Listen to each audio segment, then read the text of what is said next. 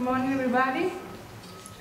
Thanks for being here again. First of all, we wanted to tell you that we know about 2 people missing today, 2 speakers missing. So one is Altina Mara. She will not be here. She was supposed to be in parallel session 7, Law and Public Policy. And then also from the session 11, Surrogacy and Gay Parenthood, Corina Gorzoni will not be with us. And we hope that all the other people will be here. So now, back to us.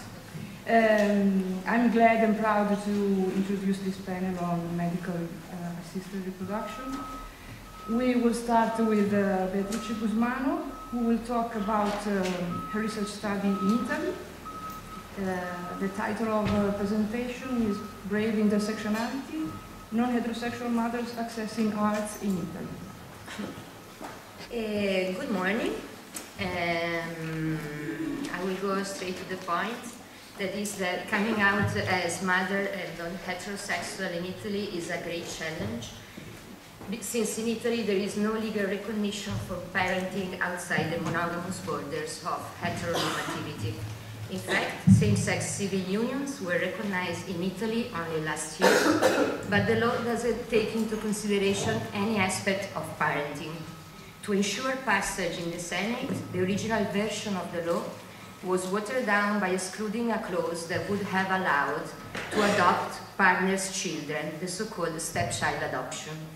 Therefore, the only way to co-adopt partner's child is through a case-by-case sentence by courts that usually appeal to the law on special adoption. Moreover, according to Law 40/2004 on medical assisted reproduction, only married or cohabitating heterosexual couples which certifies sterility or infertility can access ARTs in Italy.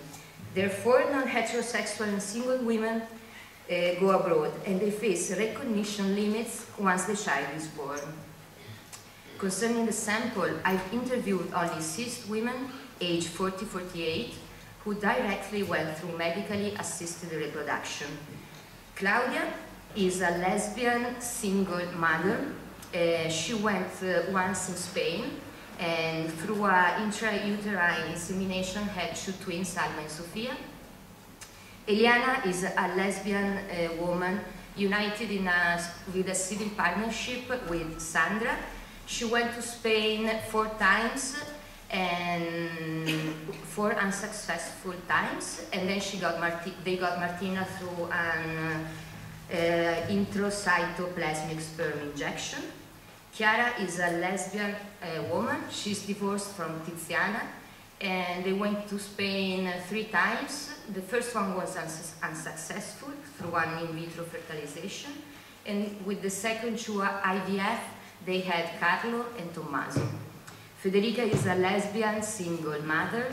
She went to Denmark 3 times, and she tried twice with a do-it-yourself technique in Italy, and finally she got Diego through an IVF in Spain. And Rebecca is a self-identified bisexual woman, and she's married in Spain to Deborah, and they tried 4 times an IUE that was unsuccessful, and then they had Valentino through an IVF. In this presentation, I'd like to show how different systems of oppression, such as heteronormativity, ageism, institutional homophobia, and class, make it even harder for non-heterosexual women to become mothers and to be recognized as such. Here I am talking about intersectionality, recognizing some of the privileges held by the women I have interviewed, because they all have a job, and when coupled, both of them have a job. They have a wide social network, they are able-bodied, and they are all white and Italian. At the same time, they face different systems of oppression, as I was saying before. So I've decided to read all these dynamics through the lens of what I've called mono-motherhood. I was inspired by Brigitte Vassallo when she states that monogamy is not just a practice, but it's a way of thinking. So the monogamous thought based on exclusivity and exclusion is a way of organizing relational and private life. According to this monogamous paradigm, I define monomotherhood as the regime that recognizes just one mother and just one way of being an appropriate mother. Therefore, monomotherhood involves two concepts. The first one is the Italians say di mamma ce n'è una sola, that could be translated into mom, we only get one. And this heteronormative saying immediately erases the possibility of two mothers raising a child and poses a burden on the intentional mother in order to justify her relationship with the child. And then the second concept is the fact that there is just one legitimate way of being a mother, the one that is inscribed in a heteronormativity. Along the presentation, I will show how interviewed mothers cope with these systems of oppression, struggling both for legal and social recognition. And this struggle is not just about themselves, but it's about their lesbian or bisexual identity, their intimate relationship or their single status, the filiation bond between intentional mother and the child, and their family as a whole. The first common topic within interviewees' experiences is the stereotype and heteronormative assumption according to which a lesbian can't be a mother. Some of the reasons, like Chiara is saying in the first quote, I used to think that a pure lesbian couldn't have children. I didn't want to go to Rainbow Families meetings because I didn't feel at ease. It was a little bit of internalized homophobia, you know? Some of the reasons of this internalized homophobia are linked with the fact of being raised within homophobic Catholicism. As Claudia says, Catholicism takes root where there is nothing. The alternative choice is Catholicism or boredom. For me, being gay and Catholic was devastating. Or other reasons are linked with non-supportive families of origin. As Rebecca says, talking about Deborah, her wife, she said, Deborah used to deny herself the possibility of creating a family because, unlike me, she had experienced her family's prejudice. Or other reasons are linked with stereotypes concerning homosexuality. As Claudia says, in the 70s in Italy, it was already an achievement to accept homosexuality. Accepting motherhood within homosexuality was just the discovery of America. Or other stereotypes are linked with the fear of raising a child in a homophobic world. And Rebecca says, not having a legal protection frightened me so much. For me, it was like a deadlock for years. Therefore, heteronormativity is strengthened by internalized homophobia that increases without social and legal recognition. Many women think it's impossible to be a lesbian woman and a mother at the same time. And Rebecca says, there is a sense of precarity, the very precarity that comes from the fact of not being recognized. When the couple or the single woman decide to face all the consequences of heteronormativity and opt for accessing the long path of medically assisted reproduction, they face other kinds of delegitimation. First of all, I show different stereotypes that apply for the concept of monomotherhood, trying to pass down how these delegitimation affect women's identity. The first one is the fact that motherhood is a biological destiny for every woman. And Federica says, my gynecologist told me, remember that when you give birth, you pass from adolescence to be a woman. And I said, well, I mean at 45. And then another topic is the importance of blood ties, what is called also resilience of biology. And Eliana says, I remember a sad thing. Deborah's sisters called me and told me that this child was not her sister's child, but it was just my child because they had nothing of their blood. Or the fact that there could be just one mother. In our situation together, I was immediately set as his mother. There was no room for doubt. So in severe cases, she became the grandmother. In less serious cases, the aunt. And Rebecca goes on with the story because since her partner is older than she, the oldest is never recognized as the mother. And she says, Deborah experiences yet another problem related to her being a woman, not only in terms of being the second parent, that usually is a man's role, but also because she can hardly be seen as the biological mother, given that visually, clearly, when Valentino was born, Deb was 45 years old. And the last point is the fact that less feminine is never thought as the mother. And Claudia talks about her previous experience and says, it also springs from the stereotypes that Italy is strongly imbued with. As part of the couple, I've always been the figure, the one a little more masculine, no? So I could almost not even see myself, paradoxically, with the pregnant belly. The mono-motherhood regime entails a long list of delegitimations toward the intentional mother that compromises her identity as a parent. Moreover, a defensive strategy linked with the fear of being discriminated against involves invisibility practices that could lead to conflict within the couple. In order to exit heteronormativity and repronormativity, some of those mothers found help in psychotherapy to conciliate motherhood and lesbianism, as Federica says in the first quote. Others found help in attending Rainbow Families meeting, as Chiara says in the second quote, or in seeing other homosexual couples parenting. And Federica recalls, I also told my parents about other women's experience, and that knowing other women who had done it helped me a lot to say, you can do it. Or thanks to the support of dissident people working within the Christian church, met in LGBT groups dealing with faith. As Chiara says, first of all, I looked for Christian groups of Christian homosexuals to realize that finding alternative roads to combine faith and homosexuality was possible. So it was an encounter, you know, just one of those crucial days in life. The second excerpt is about the meeting with an Italian well-known priest who was dismissed from his clerical status due to dissent with the Catholic Church.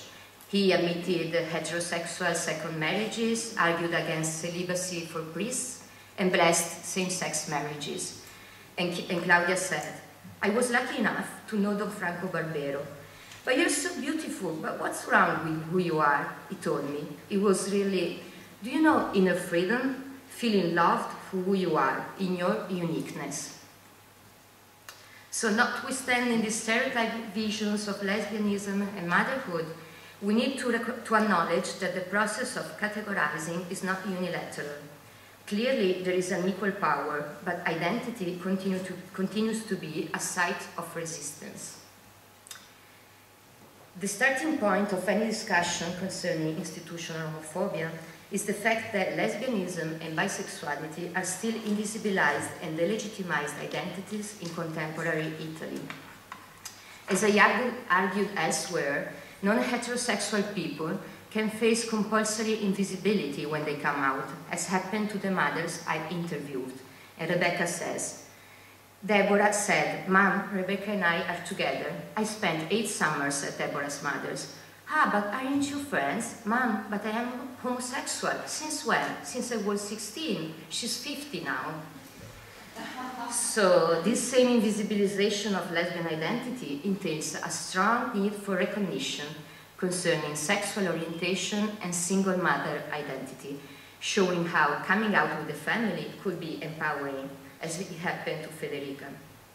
To have started this path of truth, authenticity, and clarity, even with my family, it makes me feel so free. And you know, I feel very centered. That is, I'm not afraid of anything. And I say it with great pride after what I worked my butt off to get to him.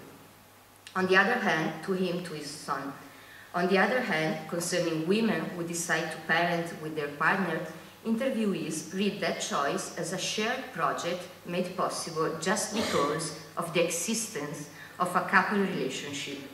At the same time, they admit the total absence of recognition concerning their relational rights, those on which they base their daily choice. It's in their daily practices that lesbian and bisexual mothers realize how any tiny event could unveil the condition of outsider, both of their child or partner. The only entitled subject is the biological mother, as expressed by Rebecca when recalling the day in which same-sex civil unions were approved without the recognition of stepchild adoption. They came together, the sweetness of Valentino and the harshness of the law. The fact that civil unions were approved without stepchild adoption was a drama at home. Valentino would have been born anyhow. If you recognize it or not, it changes nothing to you, the state. To us, it changes the world.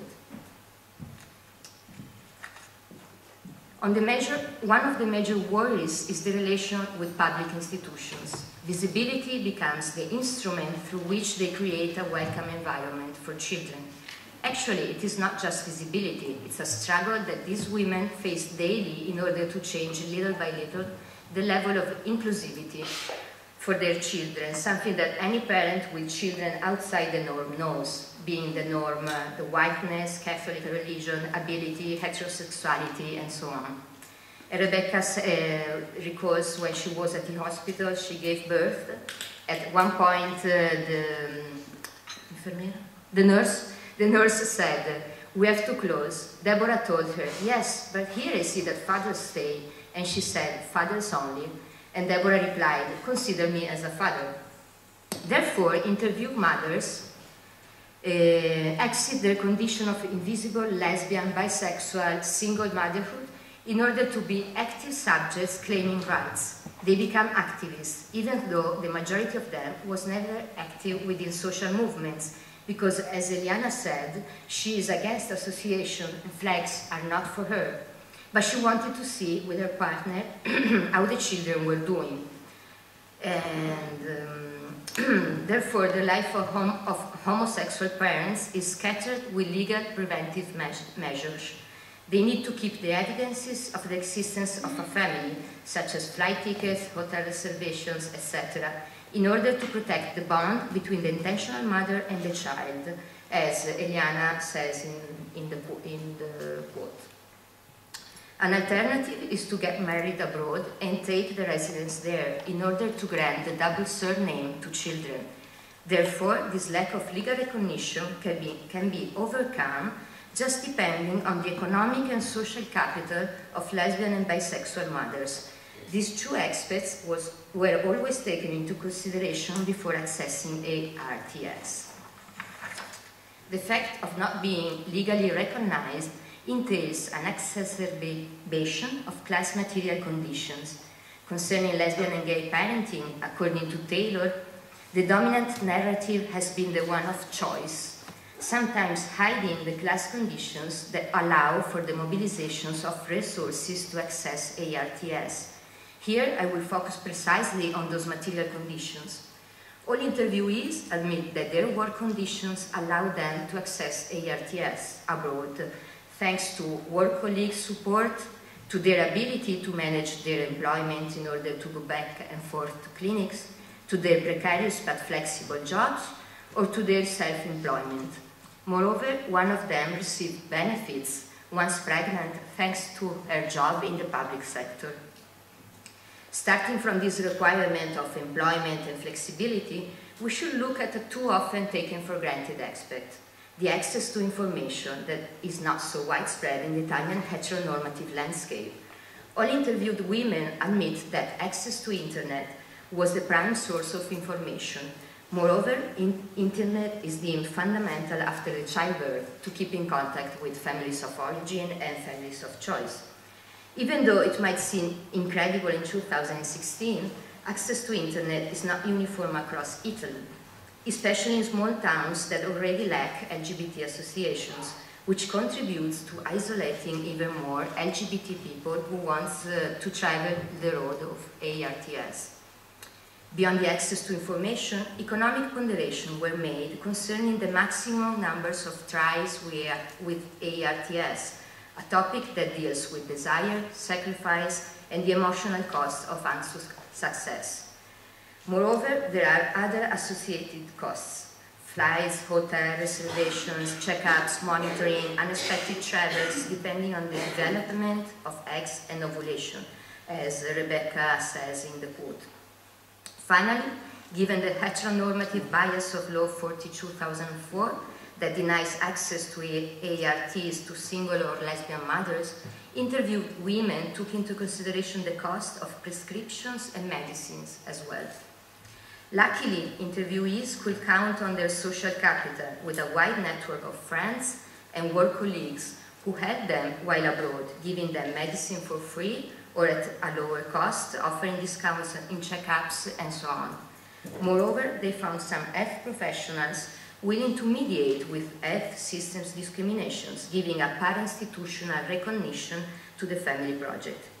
All these discriminations, though, are borne by lesbian and bisexual mothers and couples who take the risk of ending in the procreative tunnel, as it was defined by one of the interviewees.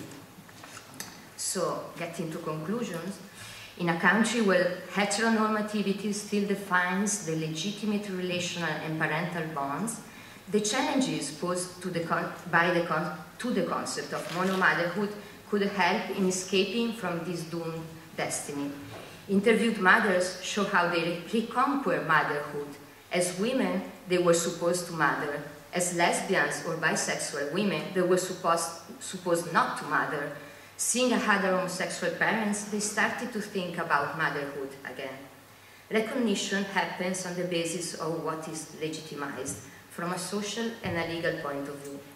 Due to institutional homophobia, interviewed mothers try over and over to reaffirm different kinds of bonds: their intimate relationship with the partner, their lesbian or bisexual identity as single mothers, the filiation bond between intentional mother and the child, and their family as a whole. Concerning class and narratives of choice, we should be aware that choice needs to be read as the output of economic capital and social networks that affect how we cope with different systems of oppression. Maybe instead of referring to the resilience of biology, we should talk about the resilience of heteronormativity. Here, the concept of intersectionality is useful to give an account of how heteronormativity affects maternity choices for lesbian or bisexual interviewed mothers, in a context in which there is an ongoing delegitimation of non-heterosexual existence. The fact that these women are aware of the intersectionality of discriminations allows them to be considered experts in respect with all women who want to access ARTS.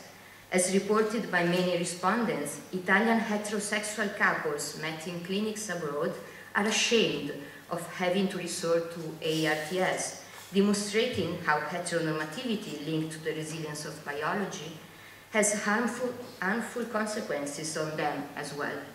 It is in these identity gaps that it is possible to build coalitions, even temporarily, that go beyond mere levels, in order to find strategies to address different structures of oppression and discriminations. So, thank you. And now it's Ana Cristina Santos' turn. She will present the Portuguese part of the research. And the presentation is Repronormativity and its others, reproductive dissidence of lesbian and bisexual mothers in Lisbon. Teamwork. Good morning.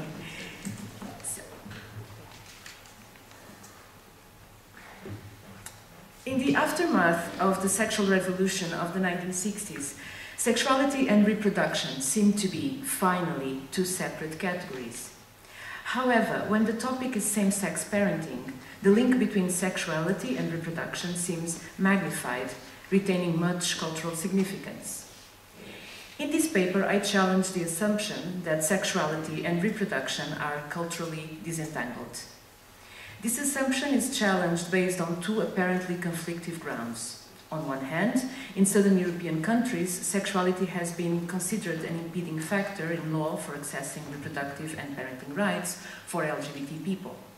On the other hand, lesbian and bisexual mothers often report that pregnancy was the moment when they decided to come out to relatives and other important people.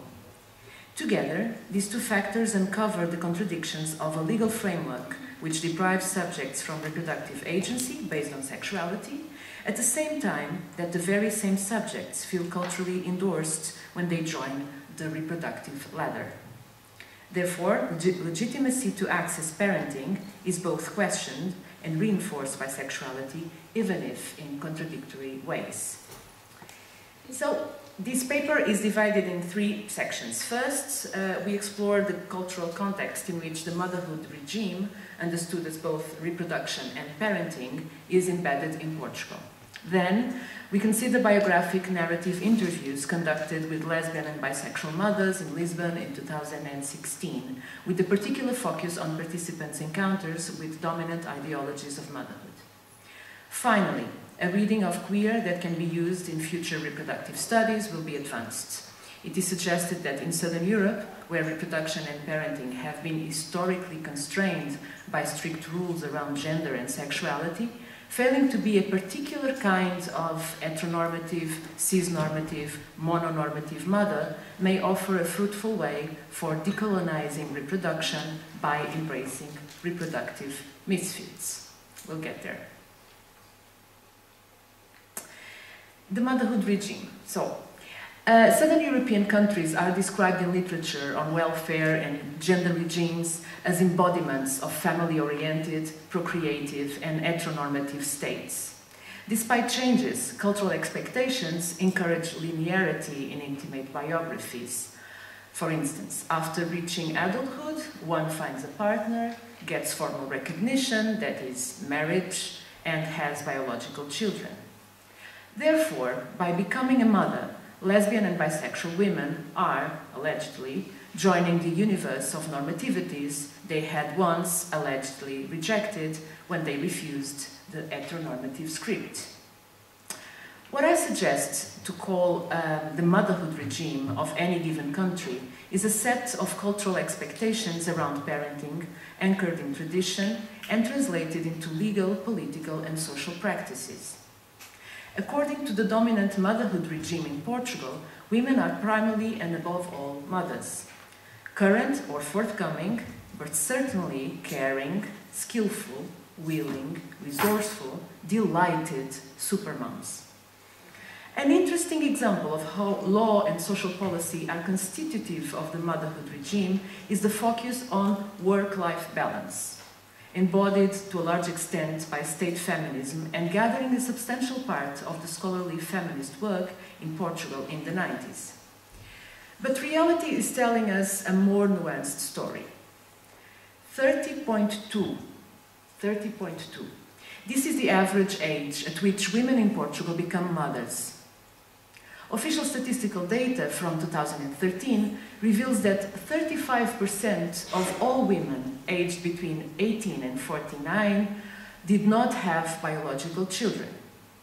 This somehow challenges gendered expectations around women's self-fulfillment and parenting, as well as the natural link between women and motherhood, opening the space for reappraising the cultural features of procreation. Indeed, the exploration of relational diversity, including non-monogamies, singledom, solo living, opens the door to the questioning of the reproductive script and what it entails, especially for women. Repronormativity is an ideological force that narrows down the reproductive and parental potential to its dominant and hegemonic version. In the Intimate Project, our understanding of repronormativity is anchored on heteronormative expectations around reproduction and parenting. And this aspect is particularly important in the Southern European context, in which same-sex parenthood has traditionally met more resistance and backlash than the recognition of marriage or other forms of partnering. Moms strike back. So this section draws heavily on the narratives and practices of self-identified lesbian and bisexual women aged between 35 and 45, interviewed in Lisbon between April and July 2016. All participants had a university degree, were partnered, and parenting had been a couple-based decision.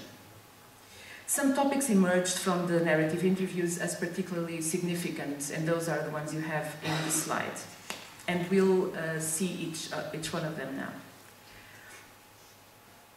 Lesbian and bisexual moms displayed strong concerns with age, and these acquired different formats. First, the age of the prospective gestational parent plays a significant role in the decision-making process. This is often referred to as something banal, self-evident, internalized as natural. So things like, I'm in a hurry, couldn't wait anymore, it's now or never, we were almost reaching the expiry dates, along these lines. Reflections about one's age are sometimes accompanied by evaluations on good or bad parenting. According to the repronormative script, a good mother is never too old.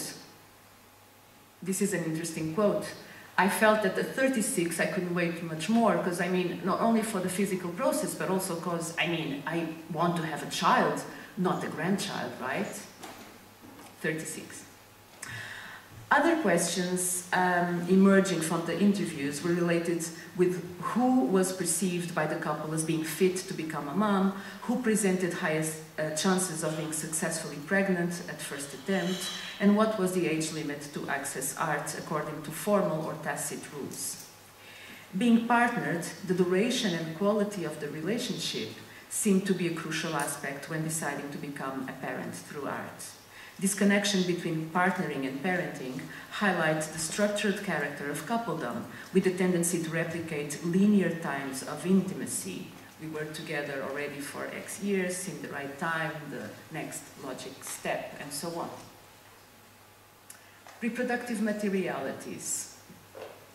The material aspects of reproduction were central in narratives produced by participants who displayed much concern with costs associated with reproductive displacement and the high price of the health treatments involved, the health procedures involved. At other times, interviewees connected certain moments to the self-realization of the mothering project. Some of these consisted of a particular conversation with their partner. This is a particularly moving excerpt when the interview described they were house hunting for a house to rent, and then at some point she tells her partner, there's a room missing. There was a room missing, and I asked myself, but why would I want another room?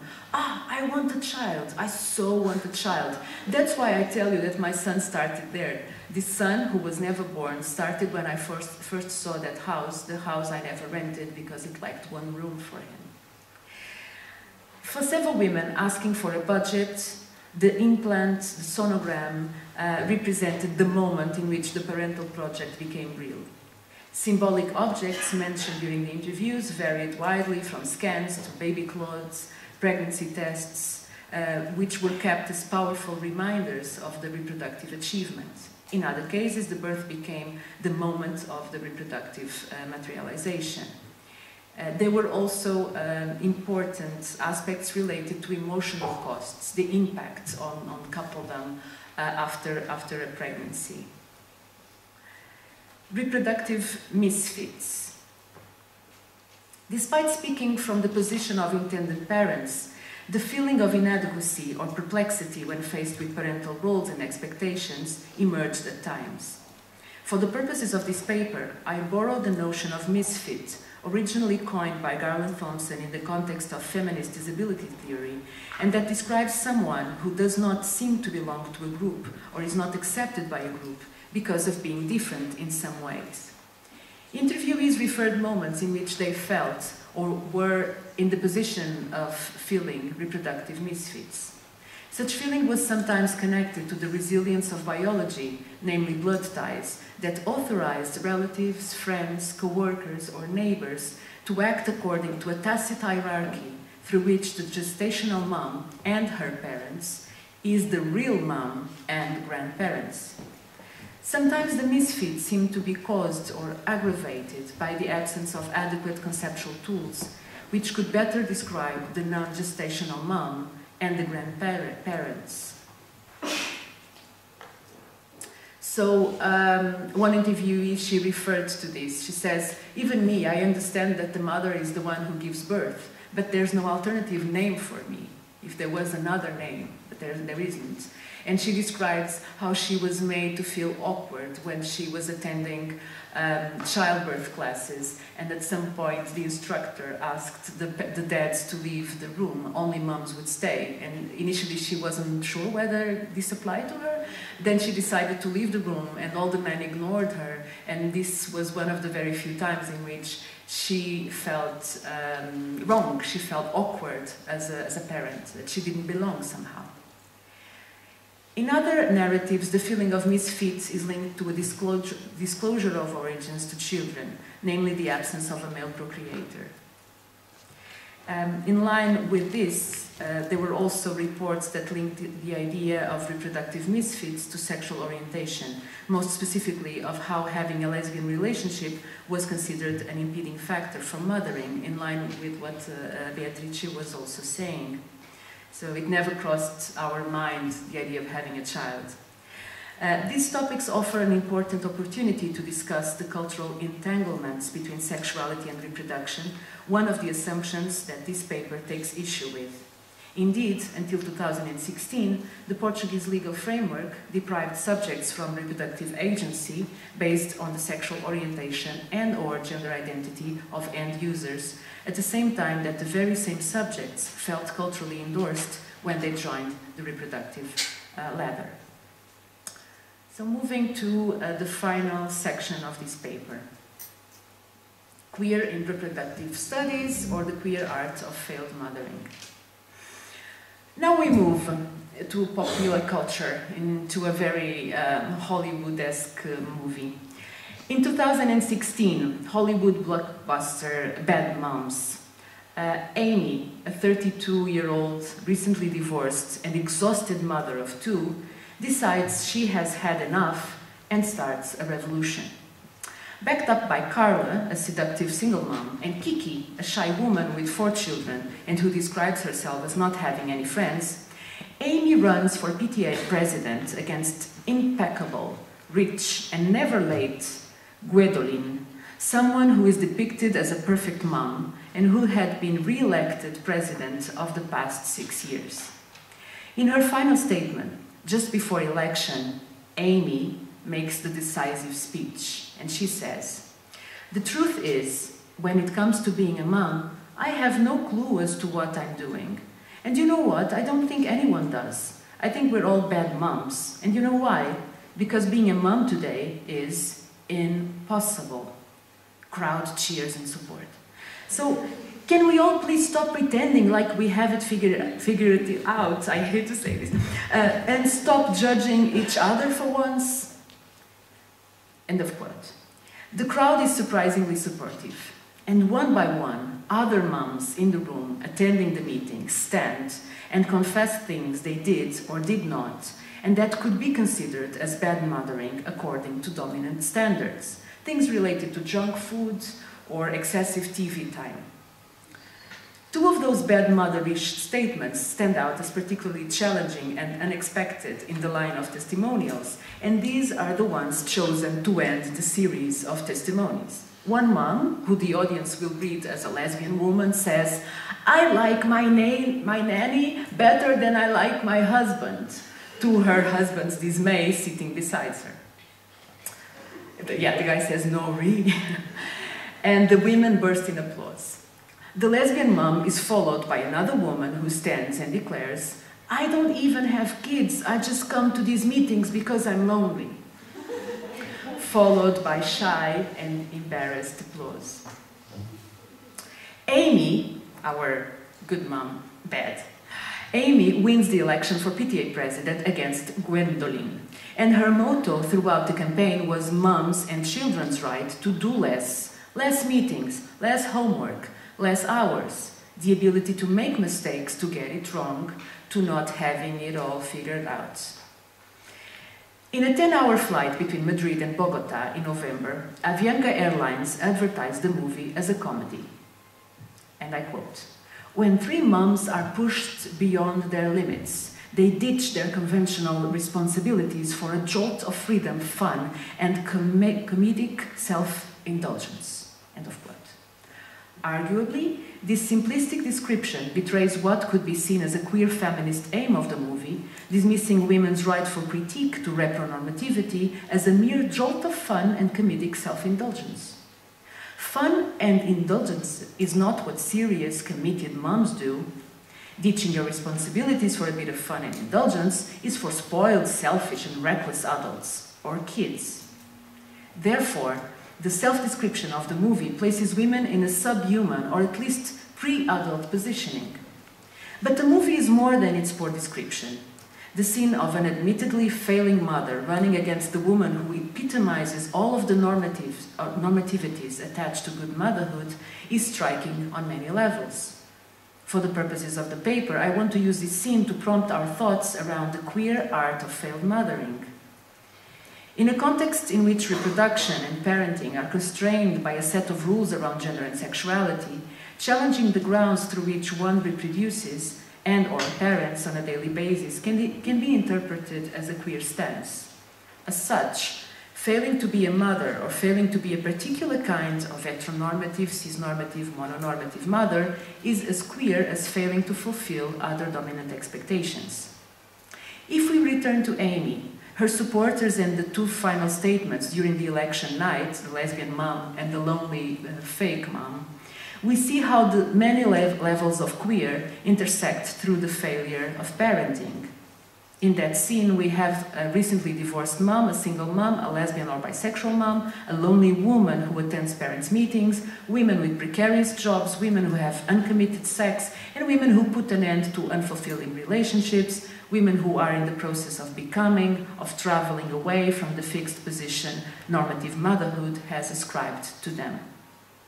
These women capture the queer that stems from not having it all figured out, or from being reproductive dissidents, reproductive misfits.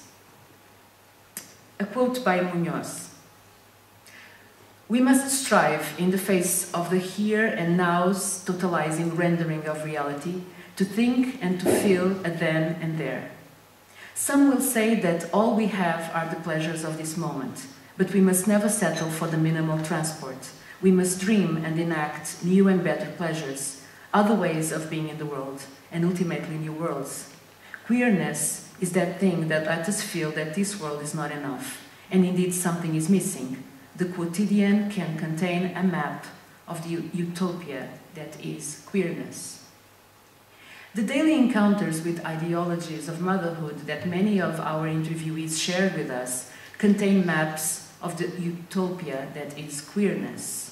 Indeed, queer teaches us to value experience, and in so doing, queer creates the space for rejecting ageism and temporal linearity, reframing the material aspects of parenting, or for embracing reproductive misfits, single parents, surrogates, transparents, multi-parents, art moms.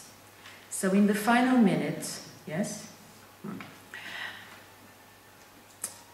The official story of reproduction as a natural drive, as we know, is deeply ableist, racialized, ageist, heterosexist. To become a mom, one must comply with a set of tacit, when not explicit, rules. Mothers are expected to belong to a particular type of category, not too old, not too young, not too reproductive. It's not good to have too many children. Yeah, there are all sets of interesting things around that. Not too reproductive, not too sexually active, not too sick, not too poor, not too jobless. Mothers are expected to be cisgendered women, monogamous, fertile, able-bodied.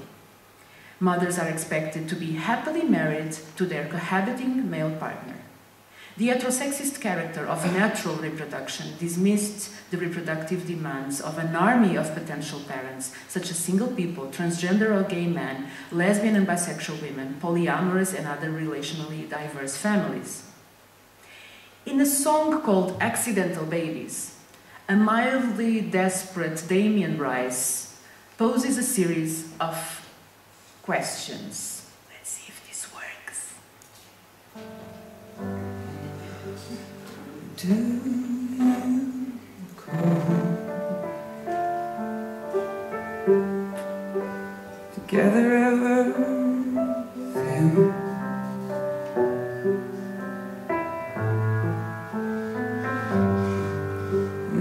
dark enough, enough to see your light.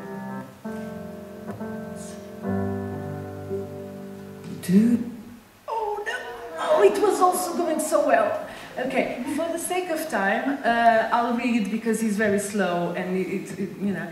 So, do you brush your teeth before you kiss? Do you miss my smell? Is he bold enough to take you on? Do you feel like you belong? Does he drive you wild, mildly free? What about me? The song proceeds in the same tone and reaches its climax with the following plea. Do you really feel alive without me? If so, be free. If not, leave him for me. Before one of us has accidental babies, for we are in love. So, this somehow anecdotic portrait of a secret love affair is at the opposite end of the accounts provided by our participants in the art study. Reproduction and parenting are taken seriously by art, lesbian and bisexual mothers. The decision to become a parent is thoughtful and discussed thoroughly, often for years before being enacted. They did not become parents by accident. The intended character of reproduction influences the narratives we gathered. The topic of sexual dissidence and parenting can also fulfill an important theoretical and political call for decolonizing motherhood. As Martha Feynman's work advances, it is urgent to reconceptualize the practice of motherhood, a symbolic space that has been occupied by patriarchal norms. Motherhood is a colonized concept, and if an event physically practiced and experienced by women, but occupied and defined, given the content and value, by the core concepts of patriarchal ideology, end of quote.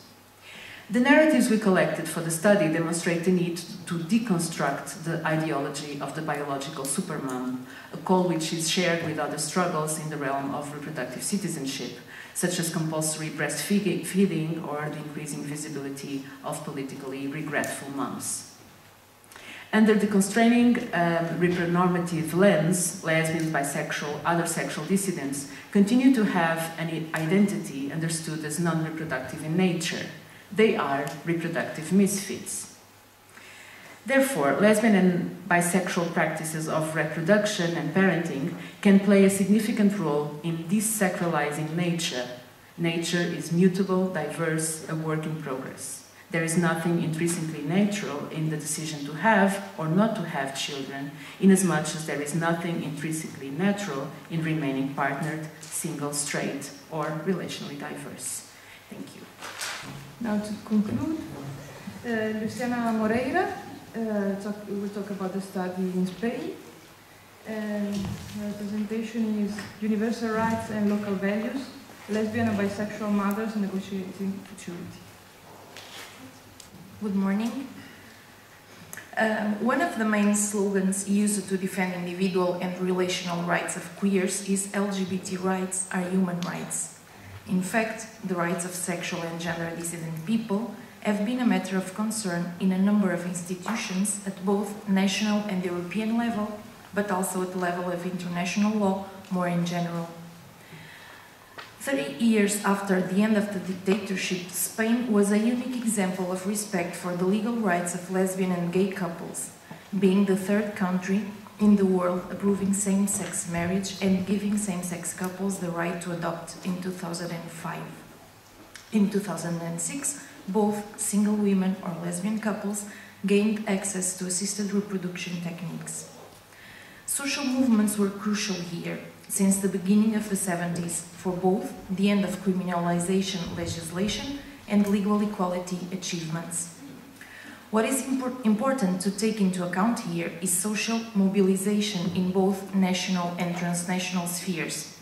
Within European institutions, the work of activists, social movements and organizations at a transnational level were crucial, and the same happened in Spain, with the country becoming an example for human rights of queer people.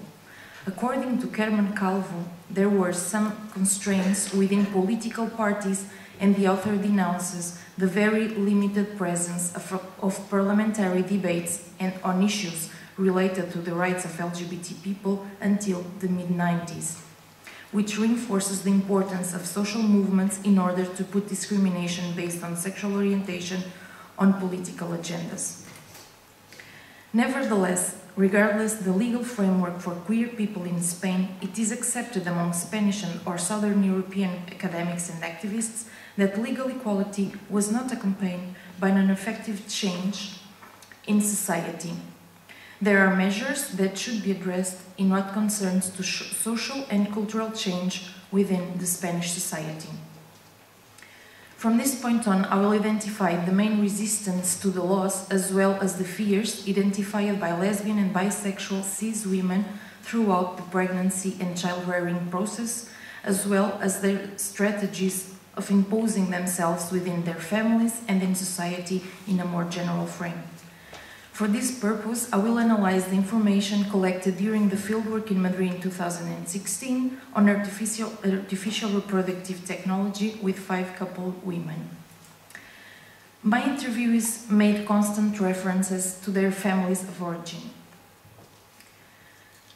Even if the question they were asked was about assisted reproductive techniques, some women began telling me, or told me later, during the interview, about the moment they came out of the closet to their families of origin, perhaps because they consider it part of the process of one day becoming lesbian or bisexual mothers.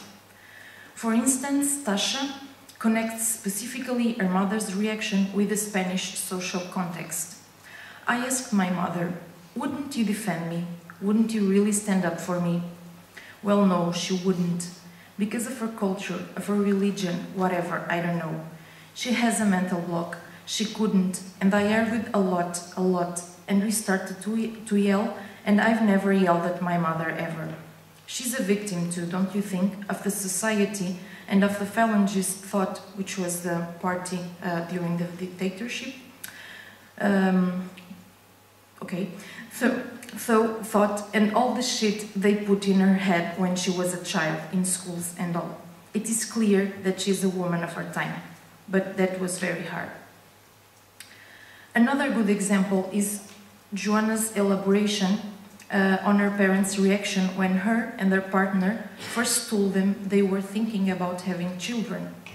Their parents are a religious couple that lives in a neighborhood on the outskirts of Madrid where everyone knows each other, and Juana and their partner are living nearby. For them it was too much. It is not that they have confronted us, but they told us very hard things that nobody likes to be told. Then we decided not to say anything about assessing too hard. And once it is done, there is no going back. I was afraid to comment anything, of them trying to discourage me. Not to hurt my parents, in this case, would be hurting myself for all my life, and I didn't want that. Maybe I've been a bit selfish, I do not think so. They have made their lives, and I have made mine. I am so proud and happy that I tell everyone I can, you fight for what you want, and as long as you don't hurt anyone. Because I believe we don't hurt anyone. Everyone lives his life as he or she wants. It is interesting here to try to more deeply understand what lies behind those acts of refusal. One of the most interesting answers is that of Sarah Ahmed in The Cultural Politics of Emotion, where she develops the idea of the heteronormative society within the perception of the emotions, both with respect to sexuality, but also regarding queer forms of parenting.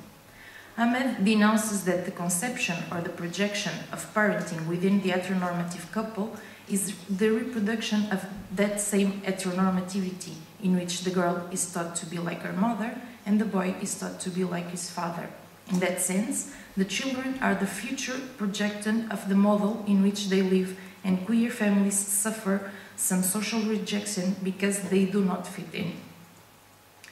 Another very interesting answer is that of Lee Edelman in No Future.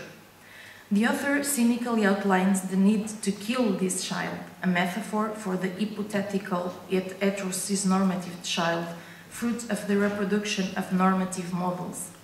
That is, in the author's own words, the child-aversive, future-negating force, answering so well to the inspiriting needs of a moribund familialism. With this metaphor, Edelman highlights both the politics and the social constraints that put obstacles to homoparentality and to queer futurity, as if queers were suffering from a death drive and could not project themselves into the future, as if the only possible future when it comes to reproduction was that one of normativities.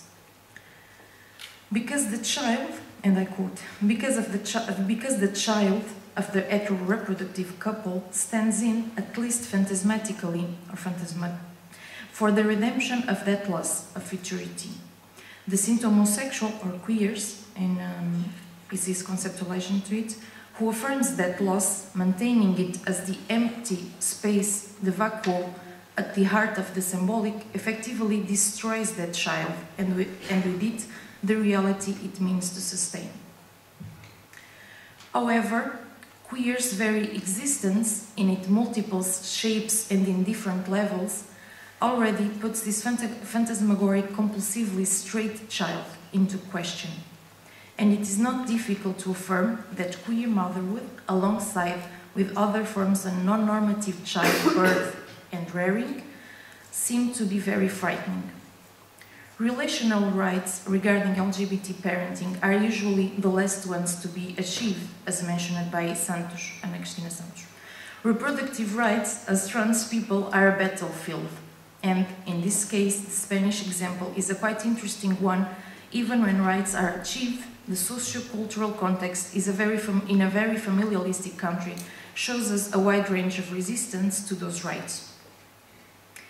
In the Spanish case, as I mentioned before, same-sex marriage and adoption were legalized in 2005, and in 2006, with the law of assisted reproduction, every woman gained access to it regardless of marital status or sexual orientation. Yet, in 2007, an additional provision was added in order to give the right of maternity to the non-biological mother only if the two women were married, which is not mandatory for heterosexual couples.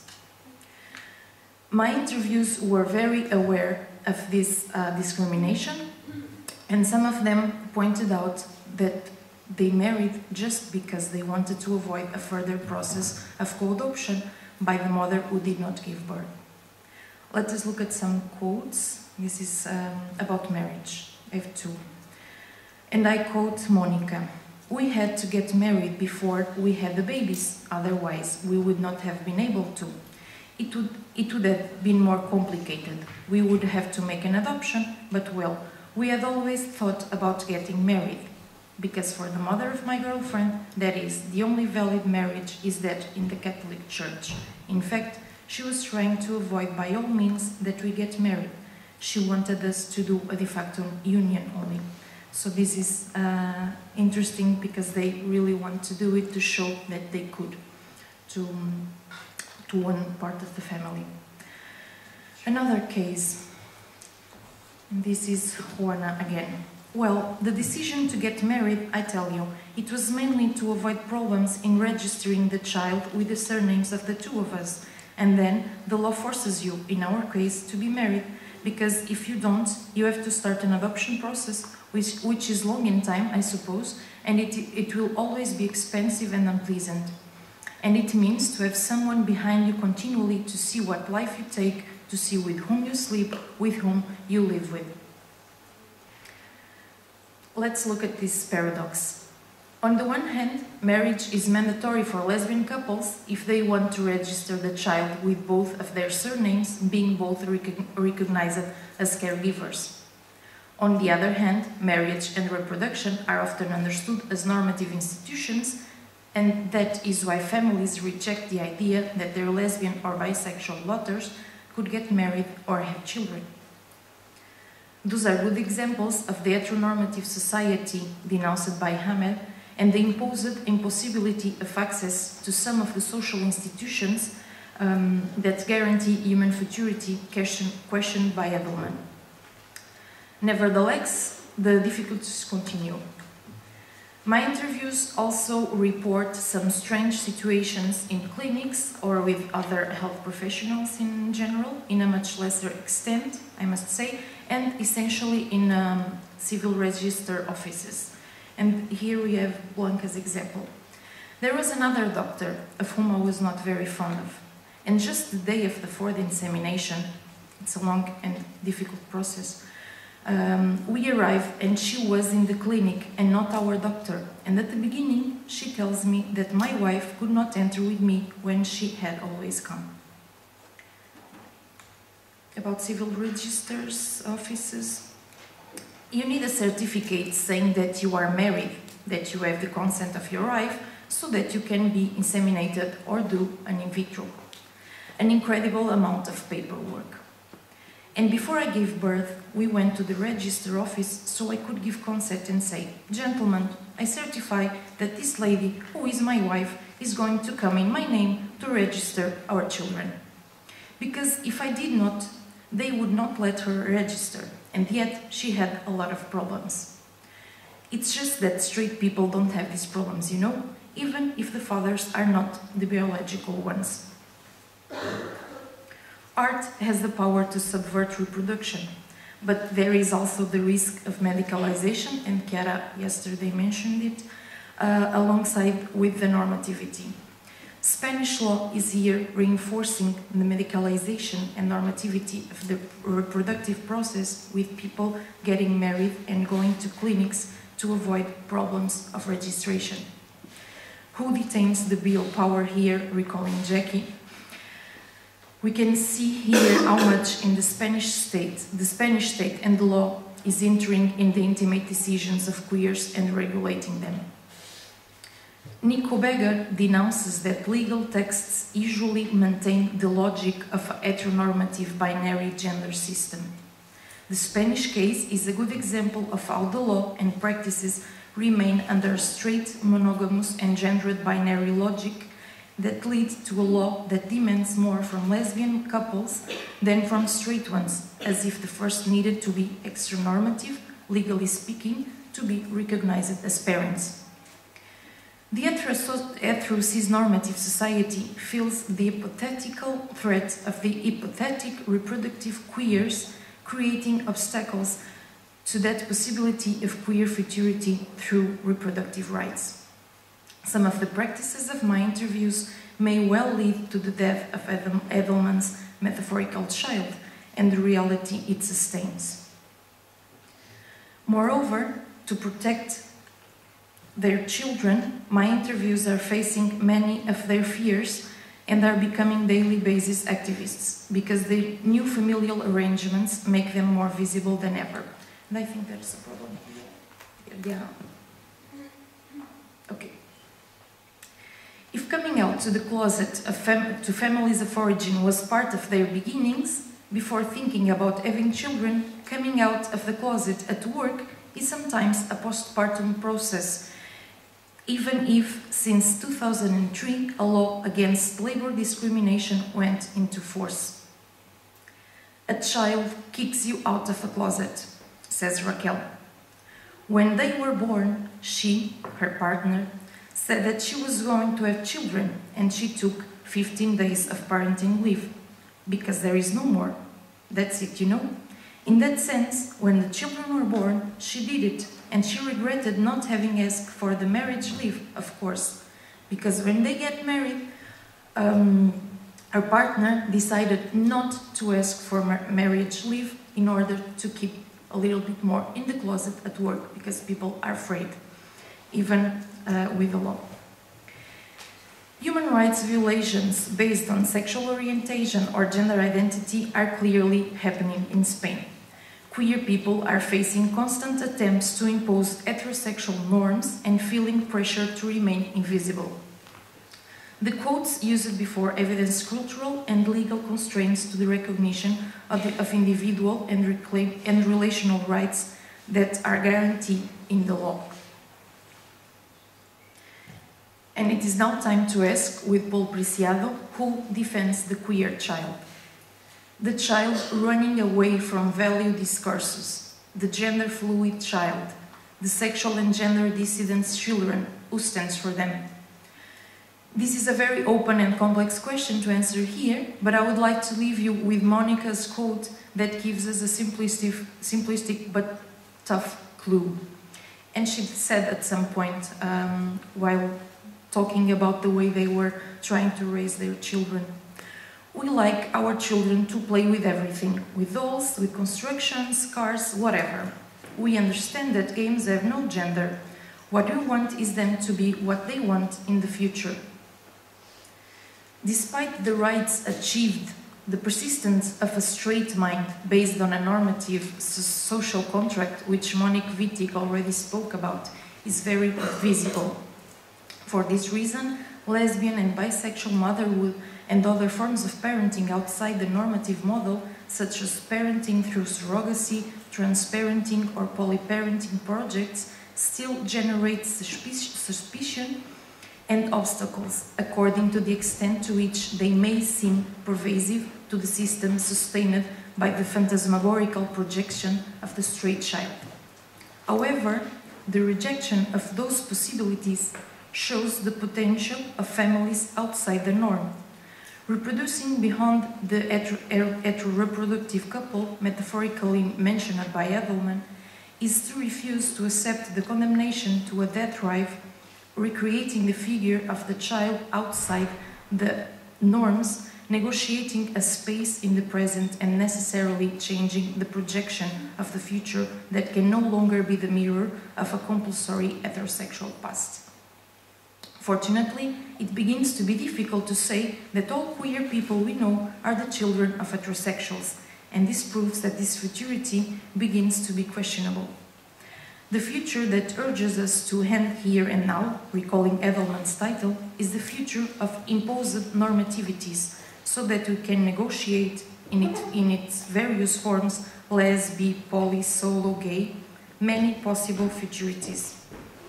Thank you.